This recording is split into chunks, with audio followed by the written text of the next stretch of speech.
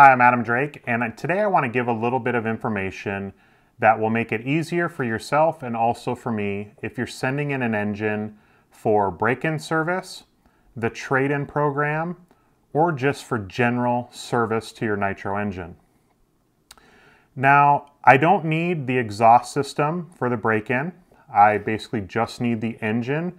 If you want, you can go ahead and install the caps, the glow plug, the exhaust gasket, or you can just leave them in the engine box and I can install them.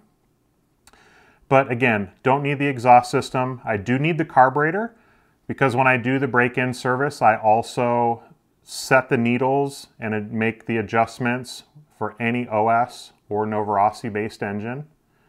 Now, if it's a Reds or FX or some of the other engines that I don't have a lot of experience running myself, I usually leave just the stock settings that come from the factory.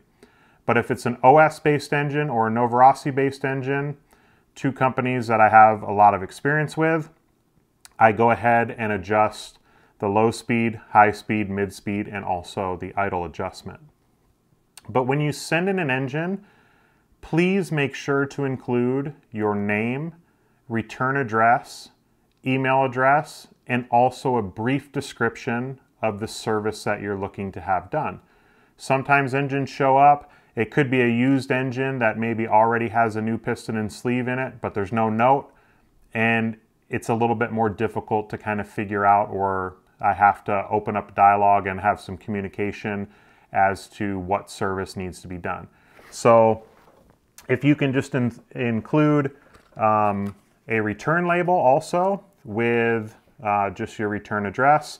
On the back side, you can put your email address, because when I finish service and send out any engine, I use your email address not only to talk to you about the service that was done, but also to email you tracking information.